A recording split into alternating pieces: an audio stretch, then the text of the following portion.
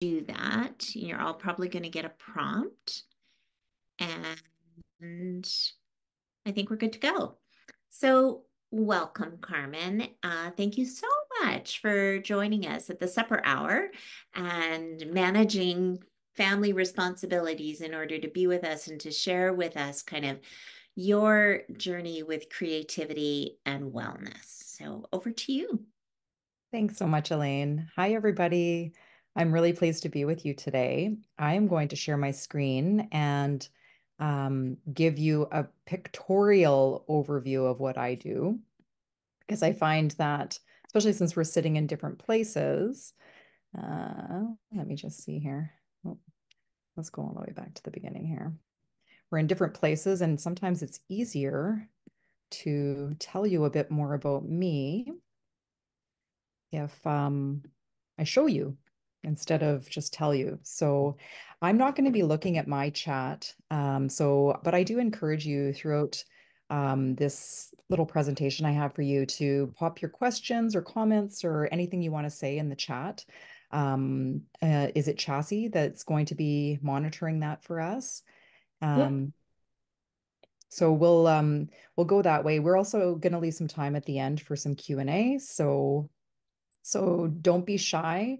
You can also just unmute yourself at any point. I always feel it's really strange to do these presentations and not hear anything for a while. So feel free to pop in and keep me company throughout this presentation. So as Elaine said, we had a really great way of meeting, actually. I really was honored to receive an email from her out of the blue saying that she had found me. And so that makes me feel like the world is not so big, since most of you, I think, are based in BC, in Vancouver. And I'm out here in Ottawa. So she found me, talked to me, and here we are today. So we're going to talk a bit about creativity and wellness. And I am going to do my best to share my journey and sort of where I'm at today. So, whoop, let's go like this. I hope that you don't. Do you guys see on the bottom of your screen, you are screen sharing, or is that just what I see? I think it's Uh, just what I see. yeah, I think we're seeing what we're seeing right now is your PowerPoint, Great. and we see a little picture of you, which is just perfect. Fabulous. Okay. So just off the top, I like to let people know when I talk to them that I believe that creativity is in all of us, and that we all have the potential to change lives through what it is that we make and show others. And so that's the mission that I'm on every day. And I think that it sounds like to me through the research I've done and talking to Elaine that Crafters for a Cause and the work that you all do is something that you believe in too. So I think we're in good company today. Let's try not to have that do that every time. So, just by way of a short introduction or agenda for you, I'm going to tell you about who I am and the many hats that I wear. I'll give you a sense of my creative journey and how I got to what I make today. I will also tell you about my art making processes. I have a number of different things that I do, and then give you a sense of what inspires me and what I have coming up. And then, as I said, I'll leave time for Q&A at the end. Also, if I'm speaking too quickly or you're missing something, just let me know and I'll slow down. I tend to get really passionate about what I speak about, and sometimes I just quick up, I get faster because I'm so excited about it. So just tell me to slow down and calm down. So, hi, I'm Carmen. I wear a lot of hats. I am never straight-faced. If you follow me on Instagram, you can go look for me under my name or under Ply Studio 613. That's the area code out here in Ottawa, one of the area codes. I don't often post photos of myself, but when I do, they're never serious. So the many hats I wear, I always joke that many of them are my free form crocheted hats because that's one of my loves. And I also wear the hats of creative business owner, fiber artist, experience designer and learning designer, facilitator, team builder, manager. What else? Wife. So my husband and I have been in love for almost 20 years, and my daughters are now, they're a little bit young in these photos, but they're now 12 and 10, and their names are Everly and Maven. I also have a large extended family. None of them live out here in Ontario. They live in Saskatchewan. So I'm a prairie girl. I was born and raised in Alberta in Saskatchewan. And here I am with these are just my siblings and their kids and my mom. So let me tell you a bit about my why it is that I even am talking to you today about creativity and wellness. When I started sort of in on my road of creativity many, many years ago, I didn't call it creative wellness, but over the years, I've started to just refer to most of the things that I do and speak about as being something that is about connection, creation, and being well. So those are the things that I believe in, and that is really what sort of centers me on a daily basis to keep going in the work that I do. So let me tell you about that. My creative journey started, I guess, when I was very, very young. I had a great desire when I was very young to be either an artist or an educator. And through, I guess, the twists and turns that we take in life, I didn't actually study either of those things in university. Instead, I went to the University of Saskatchewan and studied land use planning. And then I promptly took that degree and moved to rural Saskatchewan to work for a Community Futures Development Corporation for a while. And then I went off to Harare, Zimbabwe to work with CETA and CARE for a while. And then I came back to Canada. And as most people from Saskatchewan do, they moved to Calgary. So I moved to Calgary and did another degree, a master's degree this time in planning and urban design. And then I moved to Barcelona to do some work there. I finally found my way to Ottawa in about 2005 because that's where my now husband was. And so here I went to work for not the federal government, but the Federation of Canadian Municipalities. And I worked for almost 16 years doing work with the municipalities across the country here in Canada. And I also did some international work with FCM as well. And I really loved it. It was very much aligned with my ethics and values, and it was good work, but it was a lot of work. And so in my journey as a manager and then senior manager, I spent a lot of time on computers and in meetings. And I never had any time for anything else. And so my creativity was generally in the tank. And so whenever I could, I would try to find time to paint or to sketch or to knit, but generally that time was very, very little. And one of the things that I found in that time that really centered me was not yet spinning, which I'll tell you about in a minute. This is a spinning wheel, but it was knitting. And the reason why I have a spinning wheel on this slide is because my journey took kind of an interesting turn while knitting in my lunchroom one day. My director walked by, as he often did, and sort of looked at me, and I was knitting as I was chatting with my colleagues. And he said, "Hey, do you want a spinning wheel?" And I said, "No, thank you." And he said, "Well, why not?" And I said, "Because I just don't have time for it. I knit when I can, but I don't have time to learn how to spin." So he left me alone and he said, "Okay, no problem."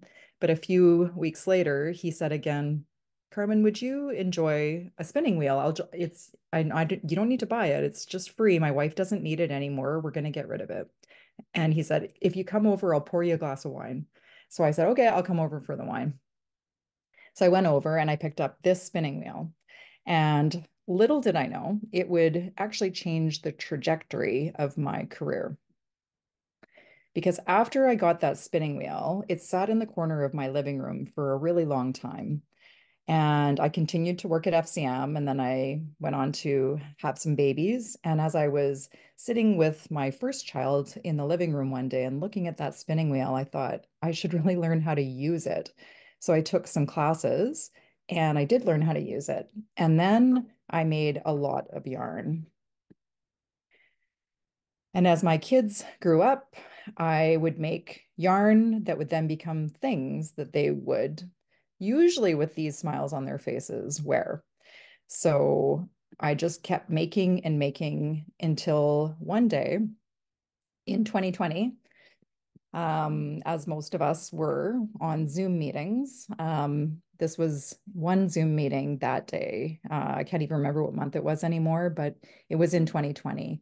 And even though I could crochet on my Zoom meetings, and that was cool, I still had a stack of them to get through, and I was tired. And so I got brave and I said to my boss, who was also my friend, that I needed to figure out an exit plan because I needed to leave my long-term great job, but I needed to try something different. And I was looking forward to starting my own studio.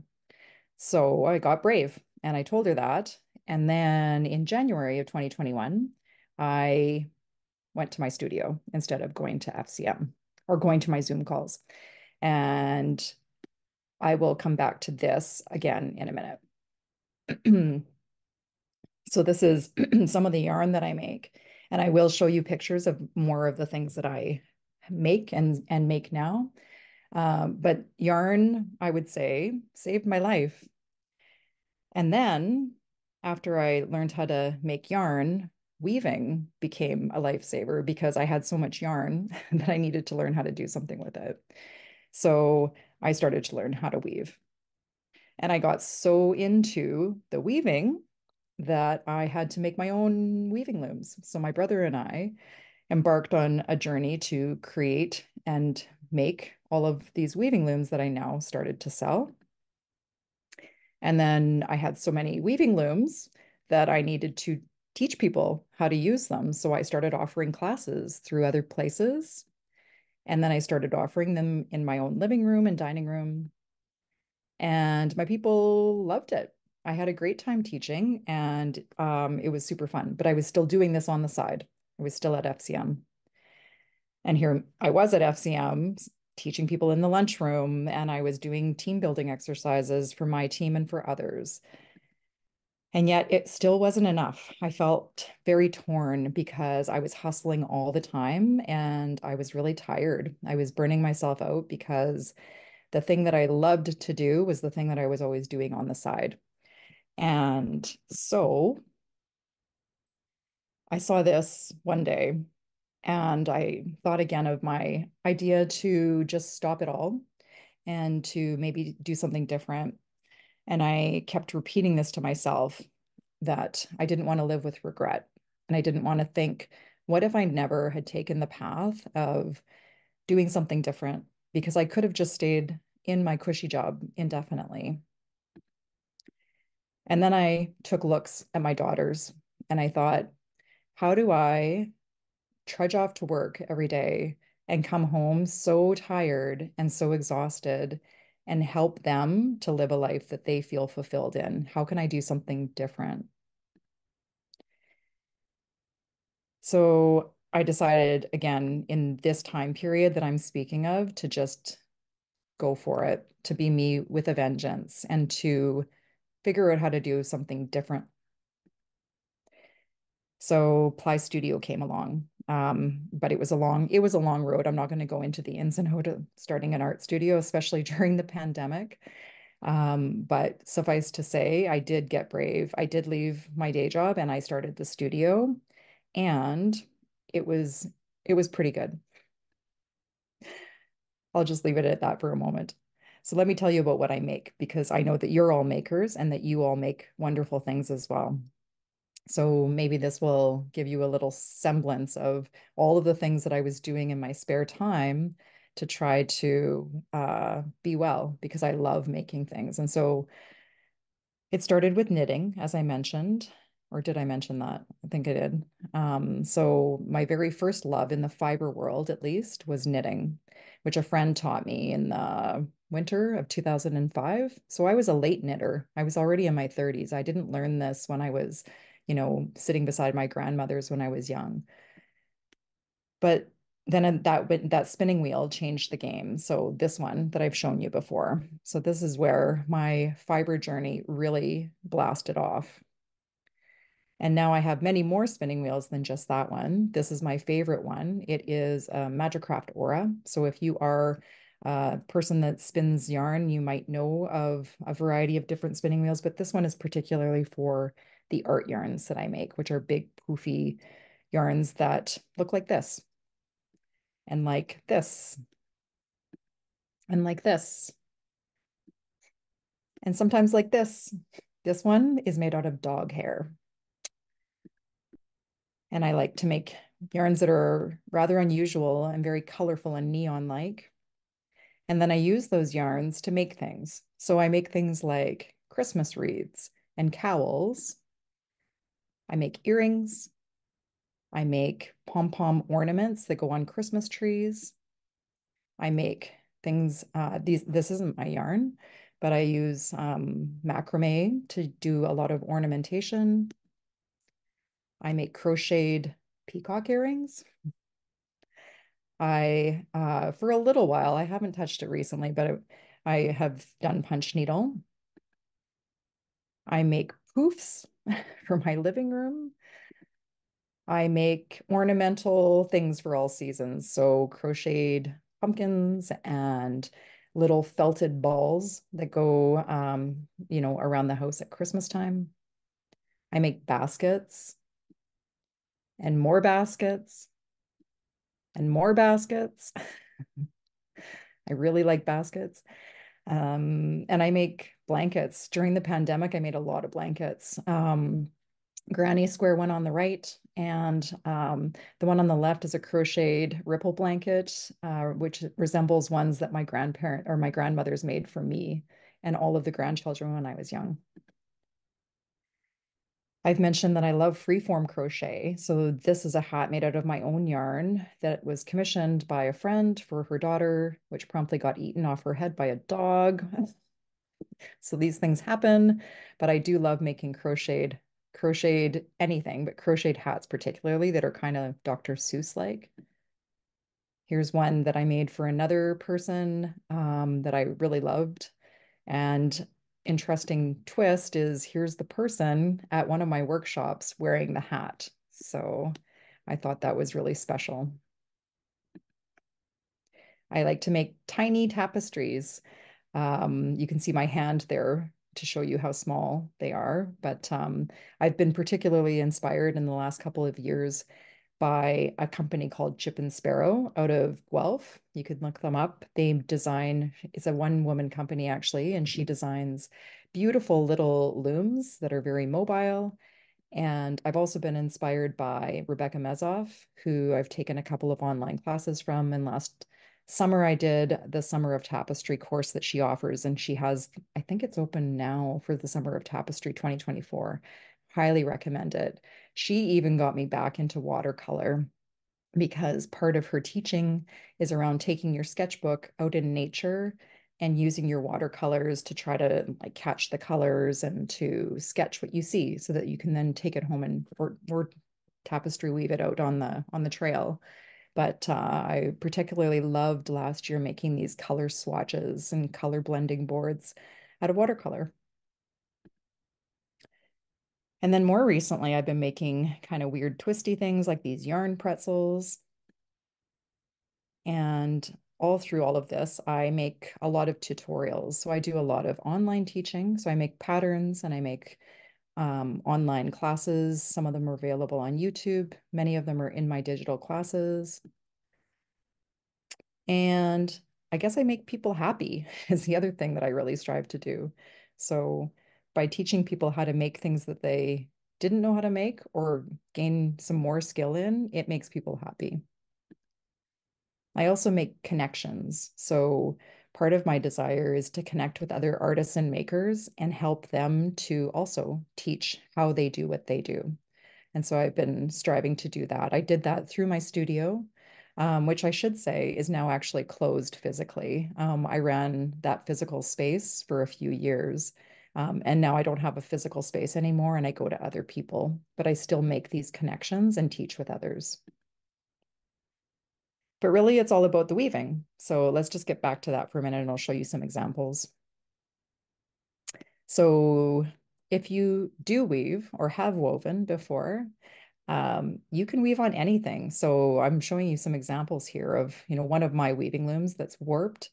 but I have woven on the right-hand side everything from a picture frame that I took the canvas off of and put a bunch of nails in to, yes, license plates. I have used my dad's old license plate as a frame for my weaving.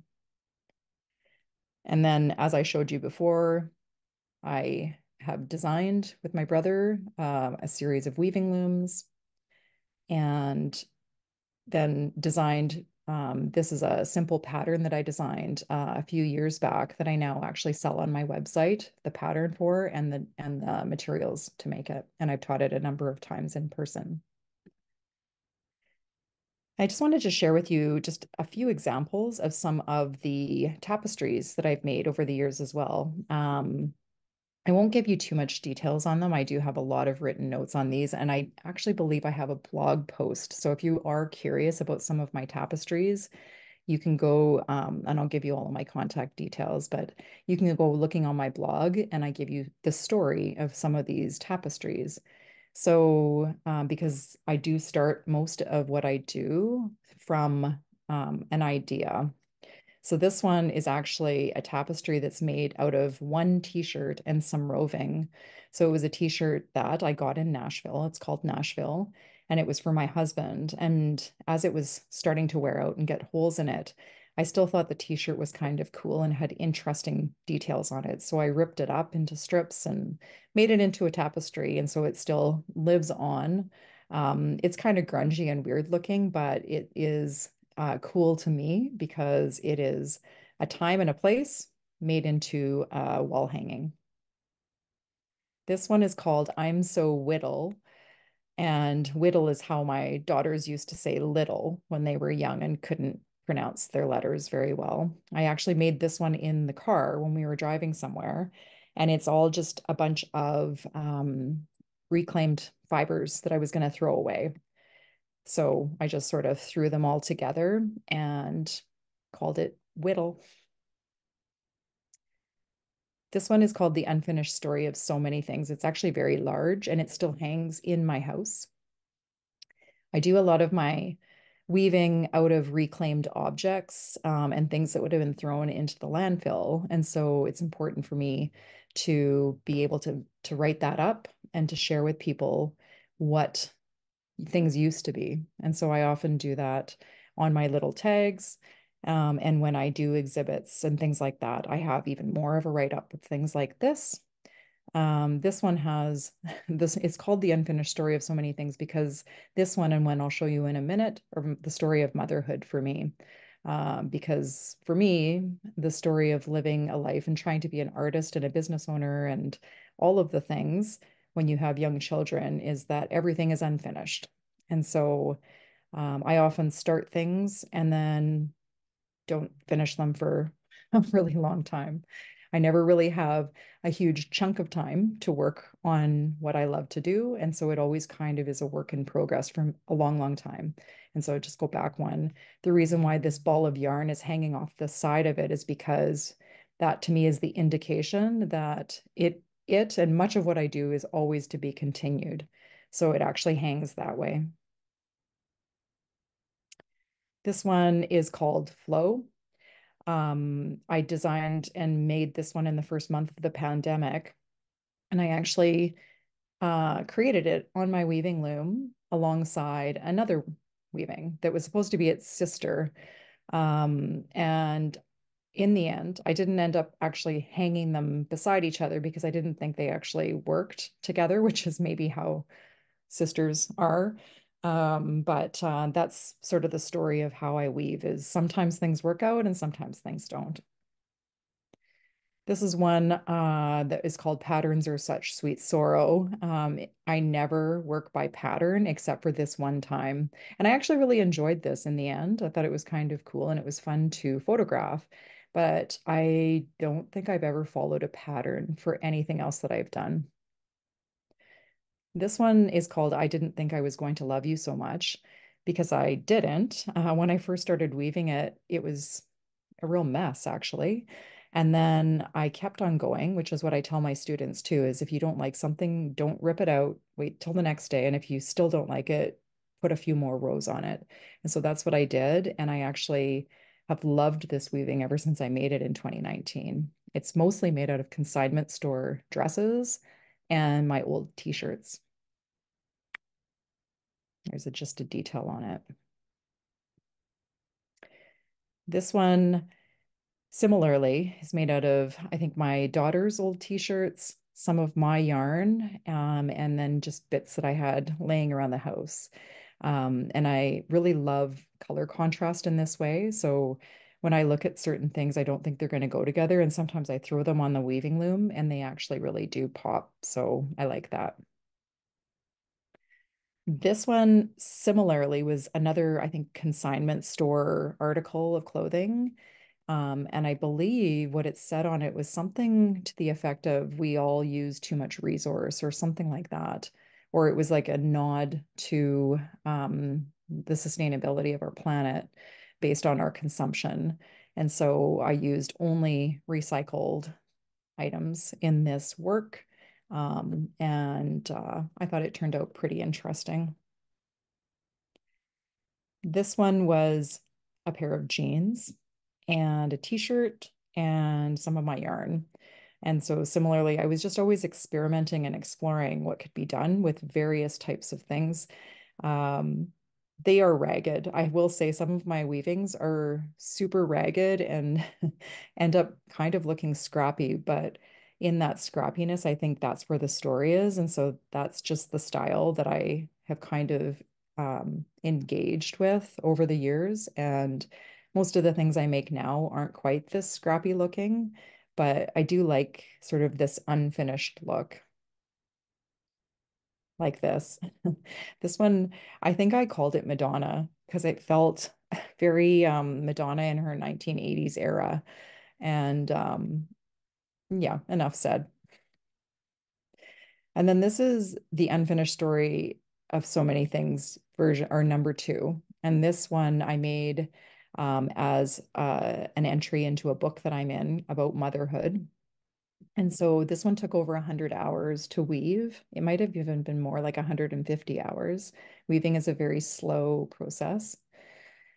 And it contains all kinds of things that have been with me through my journey of motherhood. So there are yarns in this one that I had indigo dyed at a workshop that, of course, never found anything else to do with because I didn't have any time. There are pieces of yarn in this that I've loved, things that I made when I was pregnant with my daughters. Um, and then there's the reason why it's woven in the way that it is, where it kind of looks like it's buckling against the wall, is because of the ebbs and flows of life as a mother, and as a result of just the the sort of the undulation of the times that we live in.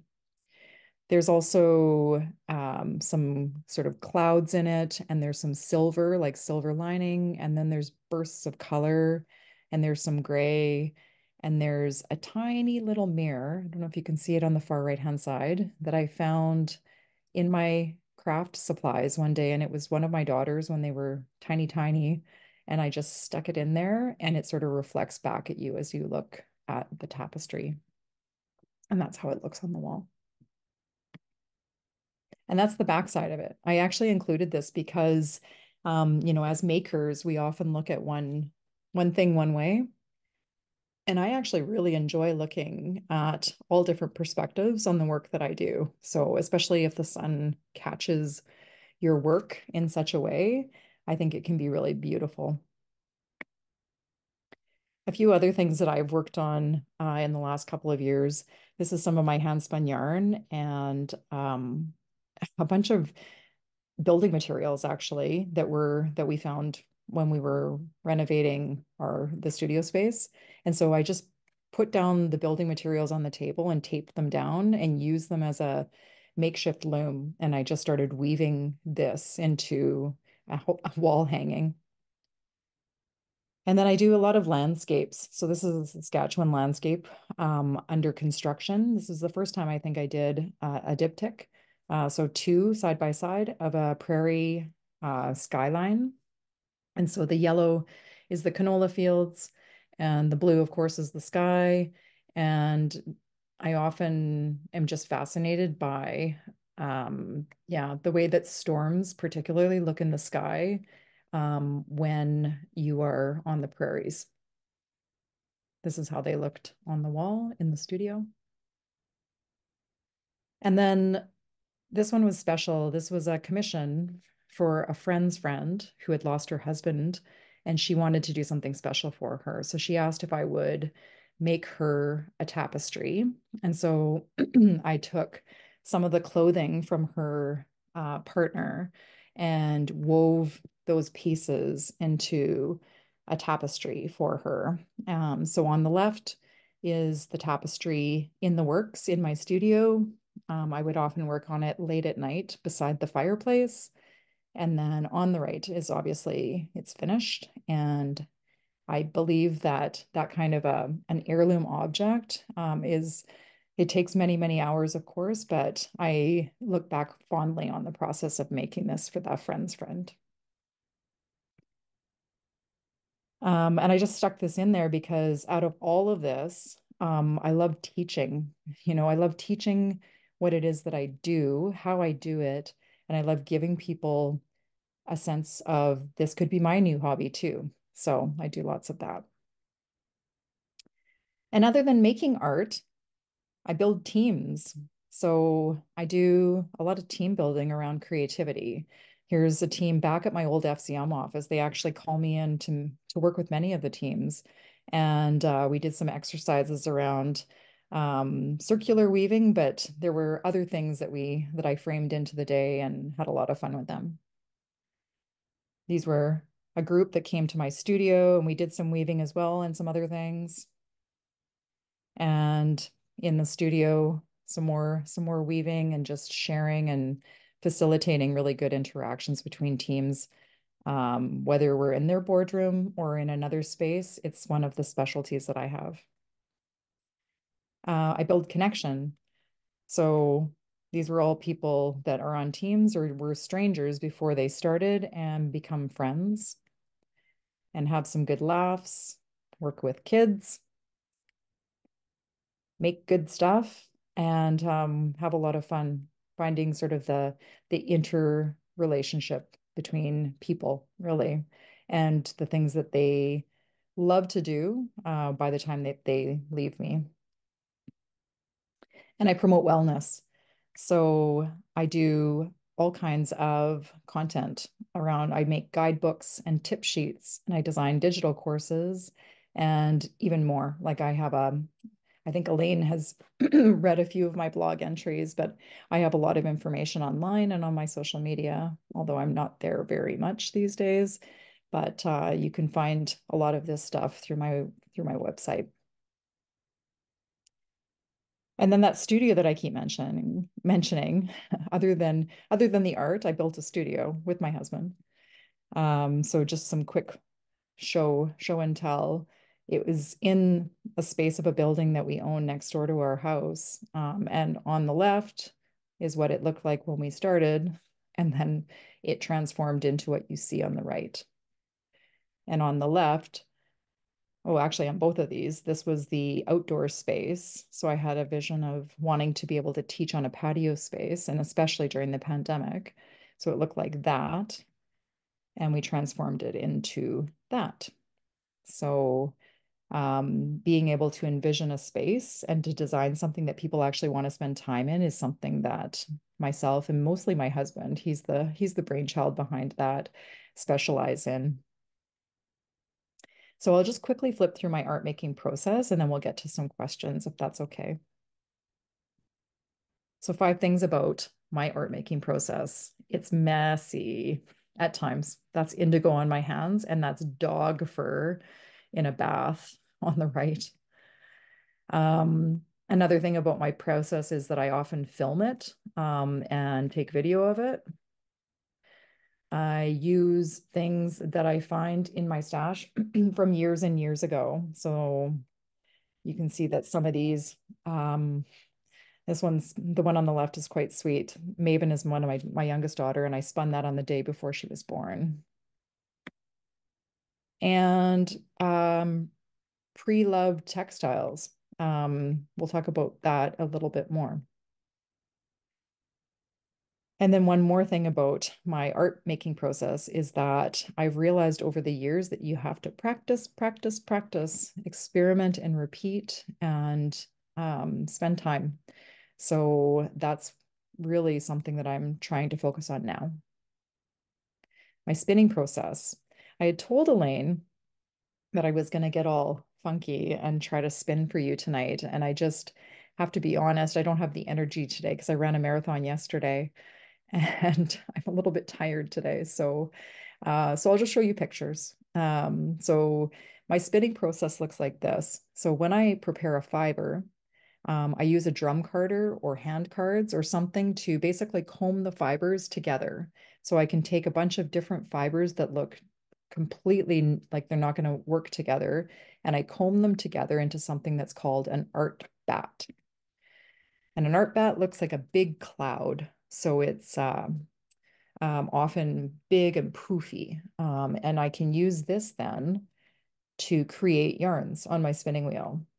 I basically peel off pieces of that cloud and then feed it through the orifice, which is the piece that's sticking out the front of my wheel on the bobbin, and create yarn. And like I said before and showed you pictures before, my yarns can look really different, very poofy, very unique. And there's me sitting at my wheel using, I think that was just merino at the time. Sometimes they can be quite ugly. And then I take those yarns and I wash them. So that's the next part of my process is that I take them usually to a hot water bath and wash them for 10 to 20 minutes. And then I hang them out to dry. And when they're dry, then I take them and I photograph them. And I used to have this makeshift light box that my daughter would sit in and I would photograph my yarns. My weaving process.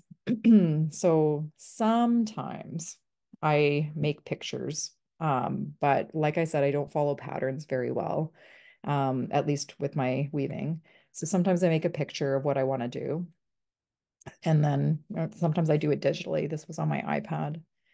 And then I assemble my pieces together of what I want to use. So it often involves all kinds of different scraps of yarn and macrame cord and textiles and burlap and whatever I have lying around that inspires me. And I often shred up textiles and use whatever I can of them. I've even used bags before and done like whole weavings out of plastic bags or ties. These were ties from my grandfather after he passed away. So I love using things from people that meant something to me. T-shirts, as I told you about, in Nashville and other of my weavings, I use up lots of scraps of t-shirts. And I even use things like bungee cords and twine that I find in garages. And here's those, that makeshift weaving loom that I had on the table. Um, I put them all together on the table to sort of see if I still like what I'm using, and then I get to it. Inspiration. We're at the last of it, folks. I hope you're still with me. So, just some of the things that inspire me as an artist We're still are, with you, Carmen. oh, We're just good, good. Thanks for jumping in, Elaine. So, just a few of the things that inspire me. I live in the nation's capital, so I have the great opportunity to go to the National Gallery as often as I can get there. I literally live 1 kilometer from the gallery, and so things like the weaving on the left was an installation at the gallery. It might have been last year or the year before that was done by the Matawato people, something like that. And like a group of women that get together and make these giant woven installations in different places in the world. So I get to see things like that, and it inspires me. Or these God's eyes that were over the street in Sayulita a few years back. My prairie landscapes have always inspired me, but inspire me even now, even though I don't live there anymore. Books, good books inspire me. So a few of my recommendations, In the Company of Women by Grace Bonney, is a great book of inspiration from all kinds of makers, artists, and entrepreneurs. Elizabeth Gilbert's Big Magic is always beside my bed. It's a great read. Lots of fun to read that one. I love Lisa Congdon. I love her illustrations, but I also love her writing. And I love Danielle Crissa, who is the founder of the Jealous Curator. She has a wonderful social media presence, and an excellent subscribed email. What's it called? I think it's just the Jealous Curator as well, but she sends like daily inspiration for artists. So that one's great too. And this magazine, if you don't know of Uppercase, please, please, please find it and buy it, subscribe to it. It's a Canadian no ads publication that is beautiful, done by Janine Von Gool, a one-woman show in Calgary. She's on episode. It's on magazine 61 now. She hopes to get to 100. It's a quarterly publication. It's beautiful. You must read it. I mention it to everybody. I have no affiliation with it. I just love it as a publication. Other inspiration, old things. When I find old things like the things you see on the screen, I just always think, what can I do with that? Sometimes the answer is nothing. And then sometimes the answer is, wow, everything. So some of these things have become dowels that I hang weavings on, or little bins that have little special things in them, or you name it. I'm inspired sometimes by my neighbor's dog hair. This is that dog hair experiment that I don't think I'll ever do again, but it kind of inspired me to think differently. I'm inspired by watching my kids craft and create art. And I'm inspired when I see fibery type of art installations out in the world.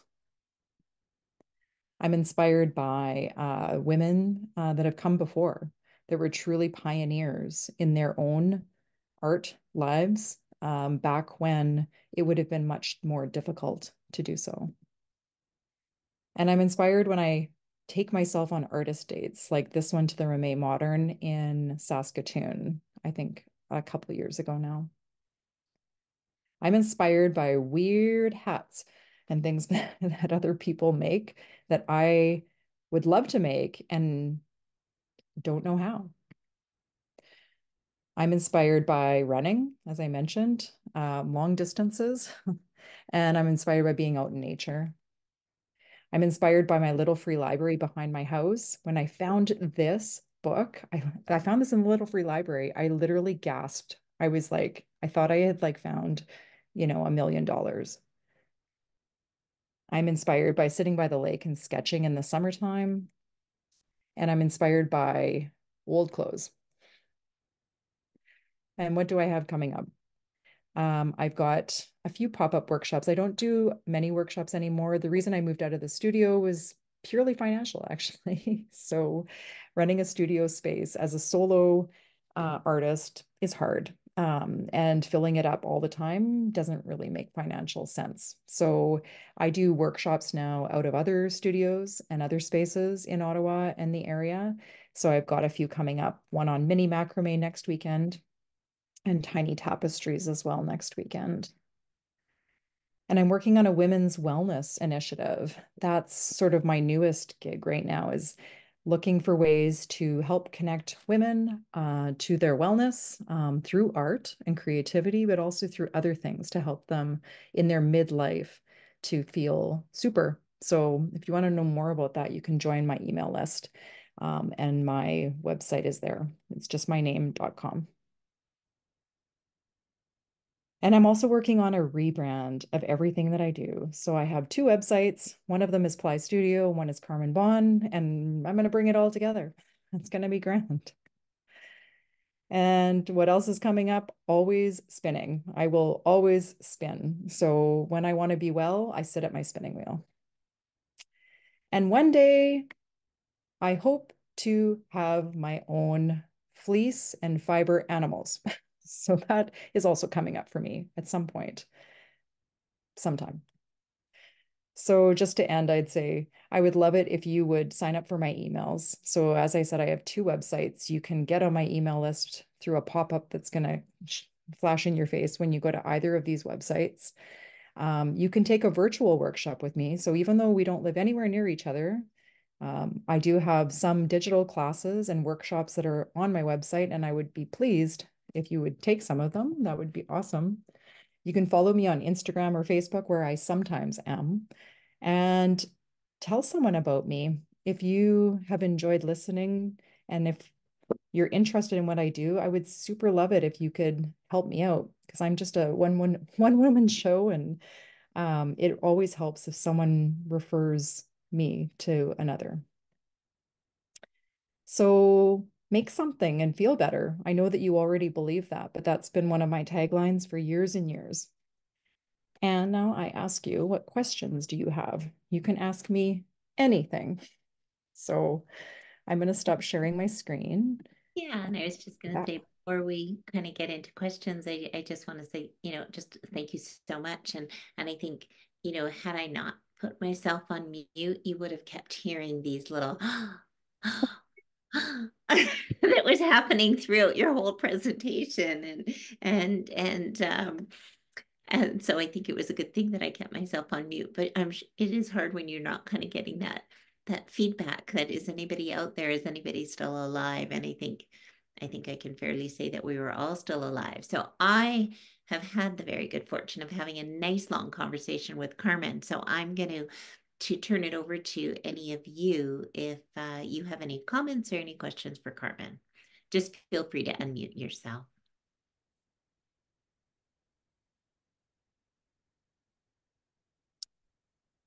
There we go. Thanks, Chassie. Thanks, Chassie. So do you And ever have it, okay? Do you I'm sorry. ever have any exhibitions outside of Ottawa? No, I haven't actually. Not yet. Other than in my mother's living room. But no, I haven't.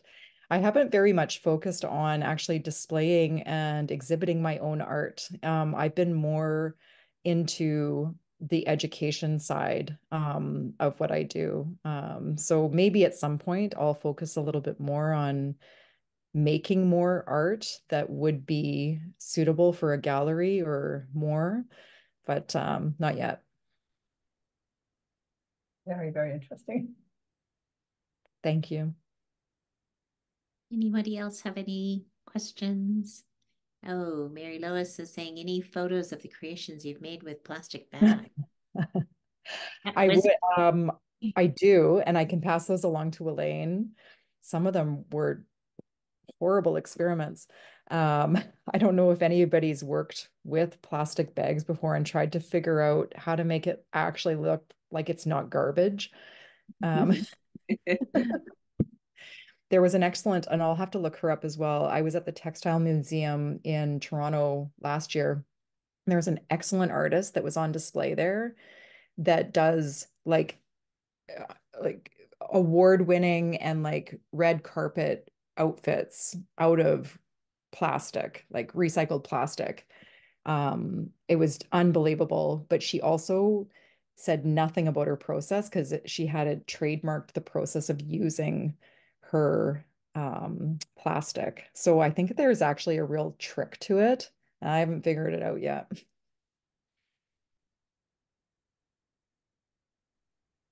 anybody else? Thanks for your amazing, inspiring presentation. I wonder like two questions. One is your background in Africa. Has it, been playing something in the background of your work? And second, I'm intrigued by your crochet hat. How did you come up with that? And would it be possible for a beginner crocheter to do something like that? Oh, Thanks. thanks. Thank you. Thanks for the comment and the questions. Um, Africa, well, any of the places that I visit and live in the world inspire me greatly. At the time that I was living in Zimbabwe, I actually wasn't doing anything with fiber yet, so it didn't inform my art practice at the time. But certainly the colors and the sights and the sounds, and even I still have like some of the pods from trees. Like so when I stumble upon these things, I often do like reflect and then use them back in my art. So yeah, it still continues 20 years later to influence me. The hats, absolutely. Those hats are actually failed experiments in making hats. So, the reason why I designed that in the first way was because I don't like to follow patterns. So I was just kind of playing around.